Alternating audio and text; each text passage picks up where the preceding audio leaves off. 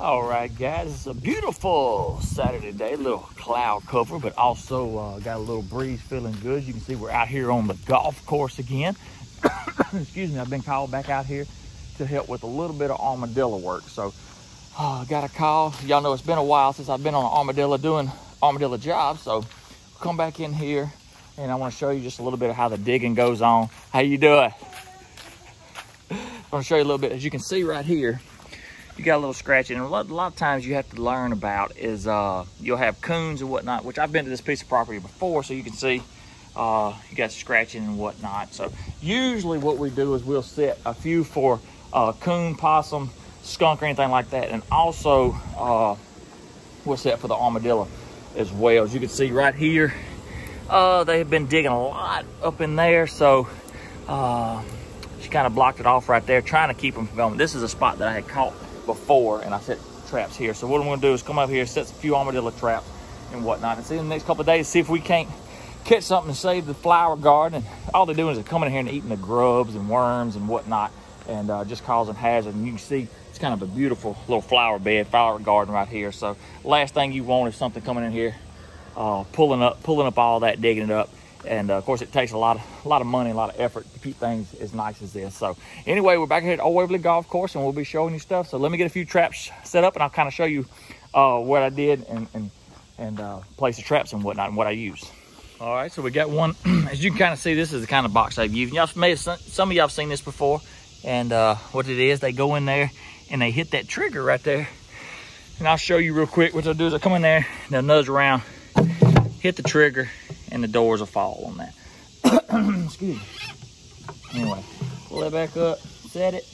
What it is armadillos before have been in there, and once they get caught, they kind of urinate, sent that up, and it's kind of like territorial. They'll come in there and trying to figure out who's done urinated, secreted, and all that. Ooh, I got a mosquito. So anyway, they'll kind of go in there. I put that one over here just for the simple fact that it is some scratching and whatnot, some turning. We had a big rain last night, yesterday, so it kind of, the stuff you see, normally you would see the tornado-like look.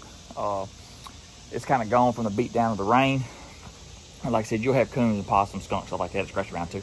But I also put one over here next to the little travel corridor to where they were digging up, kind of going up under there. And also, a lot of people asking about cage traps all the time. This is how you set it up for cage traps. You see how that's kind of funneled in between the bushes there? So when he goes that way, he'll just kind of run right into it, and then he'll hit the plate that's in the back of that, and it'll drop the trap on him. So, and you'll catch him that way. That's how you funnel them in. And when you try to if you get box traps like this and they don't come already scented, so what you want to do is funnel them in the same way. And then once you catch one, that box is scented, that urine secretion, all that soaks into the wood. And you can also do the same thing. You can put a piece of cardboard down inside that trap as well.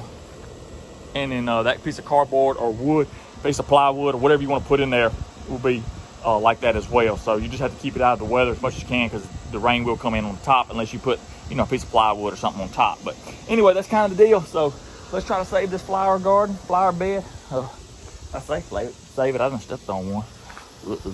But anyway, let's go. Head on to the next spot and catch hogs, feed hogs, something like that. We'll see y'all in a day or so. All right, guys, we are got a call from a landowner over here at the Old Waverly Golf Course, so we're about to pull in here and go check things out. It's my lunch time, so I just said, well, you know what, I'll run on out here really quick and try to get it checked out. She says something is in the box, and hopefully we caught that old armadillo, or at least one of those armadillos. As you can see, we're pulling in right here. Well, you can't really see, but anyway, we're pulling in. Checked in here. Oh yeah. You know they know you. You know they know you when they just say, "Hey, come on in, y'all."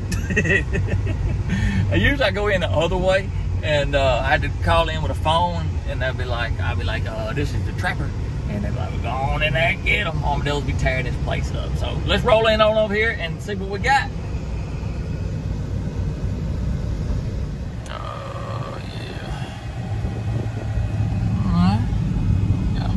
Anyway, we're finna roll up here. And it looks like, let's see.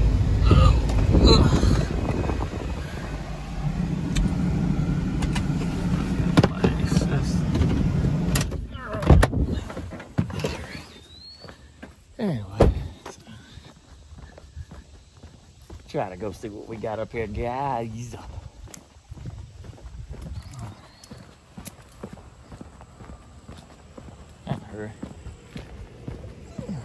Okay, so we got one. So we actually did not catch over there where I thought we would catch out. We actually caught right here, and I see dirt on top of it. So, oh yeah, there he is, guys. Little old armadillo, old hammerhead itself. All right. So what I'm gonna do is, normally I'll take this armadillo and put him in the other box, and that way he scents it up. But what I'm actually gonna do is take him and put him in that Duke cage trap, and then put this box back out, and that way I've got a fresh scented box here still, and then we'll use the other box as well. So just give me a minute.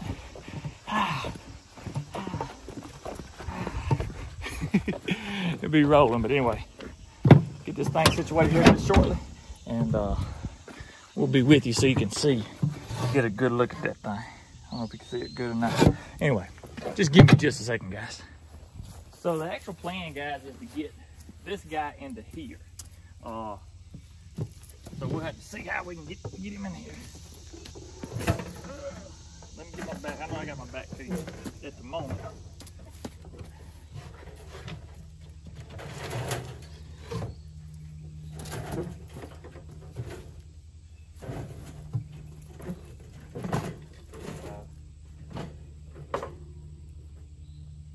Where you at? Okay.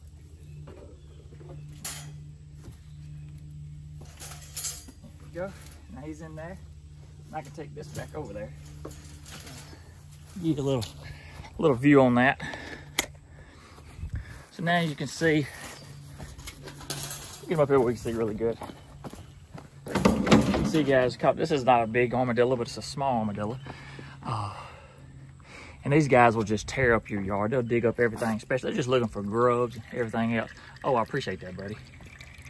So literally, if he just would have peed in that trap, it would have been a lot better.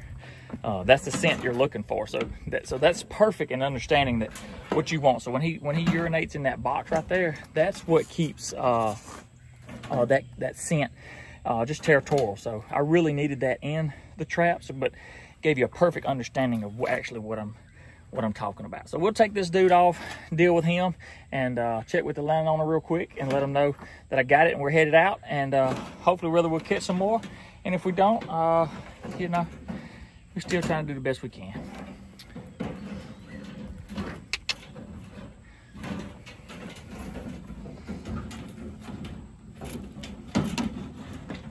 Since we seem to be good here for a little bit, I'm gonna end this video. It doesn't take, y'all don't have to see it that I catch, how many I catch or dozens I catch. I guess I can do that in a video later when it gets really hot and heavy on armadillo action. It's not a whole lot of action here, but the neighbor just come down and said they had a big old coon coming up there eating the sugar water for the bird feeders, for the hummingbirds. So I may go down there and get that coon out of there as well. Not sure yet. It may just end up way up here. I see you, Miss Judy.